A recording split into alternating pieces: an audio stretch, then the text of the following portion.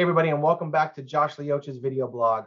We're back for part 2 of our series talking about the pitfalls that buyers have to worry about when waiving contingencies. And today we're talking about waiving the appraisal and what that means.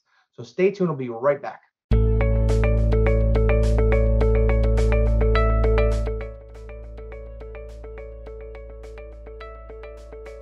All right, everybody, welcome back. Part 2 of our series in regards to waiving contingencies.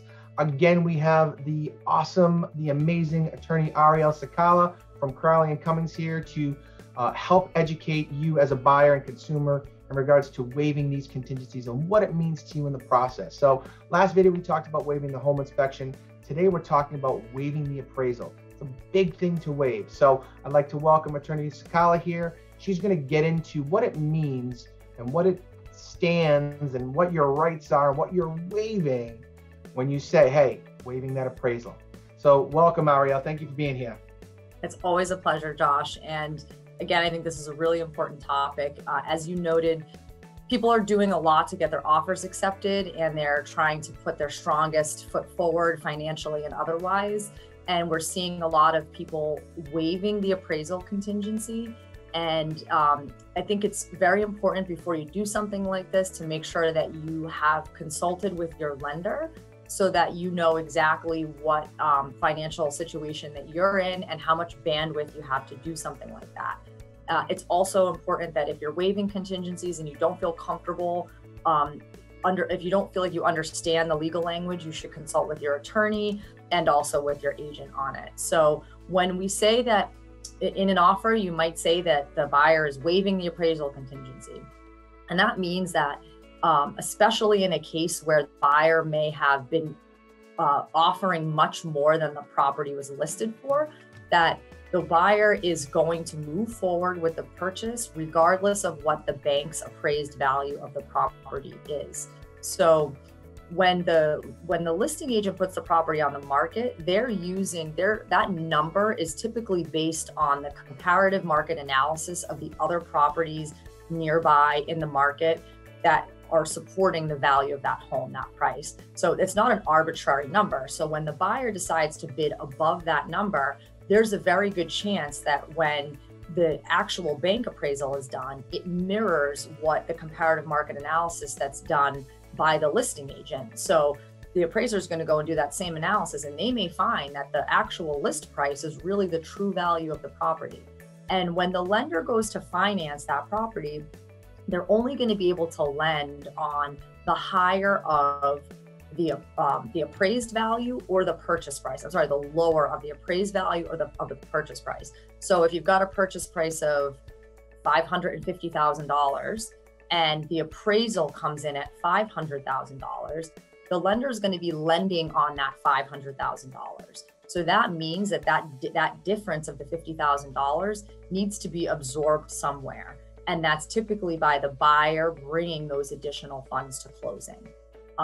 So the analysis is when you are deciding how much over that you want to bid over the list price, is how much money can you come out of pocket for. So somebody who's waiving the appraisal contingency altogether, you're running the risk that the listing agent put it on at $500,000, you're bidding $550,000, you've got to come up with that extra $50,000. Now, if you don't have $50,000, you may not want to put a blanket appraisal waiver. You may want to say, hey, I only have $20,000 extra to spend. So you may put a limit that says that you will pay as the buyer $20,000 over the appraised value. So that gives you a little bit of protection that you're not going to be on the hook for the full difference between the appraised property and the purchase price. So in that example, if the buyer puts that language, that gap coverage, we call it, right in there, saying, hey, we're waiving the appraisal, or we're putting in this offer and we have not waiving the appraisal, we're putting in this gap coverage of $20,000, $25,000, I'll use that number. And they offered $550,000 and the appraisal comes in at $500,000. What that language states, just want to make sure I'm saying it correctly, is that they'll pay $25,000 over the appraised value. So their purchase price would go to $550,000 to $525,000. Is that correct? That's correct. Okay, so I just want to make sure that I was kind of putting that example out there. That's correct. And it's important that when you're cultivating this language, you really want to be working again in connection with your agent, your attorney, and your lender to really feel comfortable with what that number is and what the meaning of the language actually is. And if you're on the seller side, you really want to understand as well what the implications of the buyer's language is, because it can be the way that these appraisal gap clauses are worded can be very significant and can create an unintended consequence if it's not done right. Correct. One of the things I advise the agents on my team is to ensure that if we're doing something like this, because again, we know that this is a crazy market, some of these contingencies do have to be waived in order to obtain the property. And it comes down to ensuring that the language is correct, ensuring that they speak with their lender and their attorney so that they understand these things, right? And just in general, and also understand the potential pitfalls, but more importantly, what their risk tolerance is, right? They have to have a level of risk tolerance in these types of situations. And I'm sure this market won't last forever, but right now it's really, really important. So one of the things I want you to just kind of talk about real quick too is if somebody puts in that they're waiving their appraisal and they're rolling the dice that the appraisal is going to be within whatever amount of money they have $50,000 to throw at this thing. And let's say that the property comes in $80,000 under. They don't have the money to do it. What's the potential pitfall or problem that they could face if they have that kind of dice roll and it goes against them? That's a great question, Josh, and it's a really integral point to this conversation, which is that if they're making that explicit statement that they're waiving the appraisal and you've got a really big gap like that, it means that they're not going to be protected by the language in their mortgage contingency clause that would otherwise protect them if the value of the property was so dramatically different from the purchase price and they didn't have the funds. Then the lender is going to issue a denial and say, you don't qualify for this mortgage because the property isn't worth enough. You're removing that protection from your mortgage contingency clause by waiving the appraisal, which means that if you find yourself in that situation, you're not able to say, we're backing out of this deal under our mortgage contingency clause and protecting our deposit that way.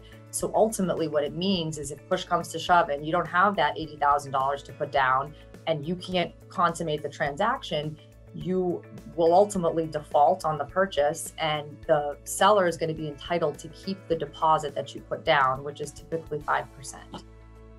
So, I think this speaks to how important these types of things are when we're making these decisions. And more importantly, the consumer or the buyer has to feel very confident with their team, right? They have to make sure that they have an agent who understands the ins and outs of this business. They understand this type of market, have had the education experience to advise them. Their attorney, they need to feel real comfortable with their real estate attorney and ensuring that they're speaking with them and having these conversations. And the lender needs to be advising them of their financial kind of comfort range. And together they need to make a really, really good decision because again, these types of waivers, if done incorrectly and certainly at a level of tolerance that they're not ready for or have the ability to deal with, can cause some serious ramifications like losing your deposit. And that could be traumatic for people and so impactful.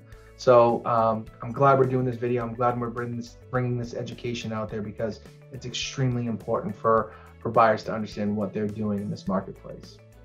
Absolutely. I think it's really easy for buyers to get caught up in the frenzy too and want to swing for the fences. And sometimes when you get caught up in the emotion of it, you overpromise when you can't deliver. So like you said, having that really experienced team around them will help bring them down to earth and make sure that the choices that they're making are educated and going to be for their ultimate benefit. So I think bottom line is if you're going to have to be putting this type of waiver in place, it's really best to have that gap coverage language in there versus a complete waiver, an area that you're comfortable with and can kind of deal with emotionally and financially, and ensuring that you're talking to your team to make sure you're doing the right thing for yourself and your family. So as always, thank you so much for being here, Arielle. You are a wealth of knowledge. Truly a pleasure, Josh. Thank you for having me. And most importantly, if you are watching this video and you're a buyer and you're going down this road, do not hesitate to reach out to myself. I can certainly put you in touch with Attorney Cecala, whose information is at the beginning in front of this video, and we work very closely with each other, and we can contact each other and get you into a conversation if you have more questions about this. So do not hesitate to reach out to us. So thank you again for watching our videos. We'll be back next week with another one of our series, and have a great day and a great week.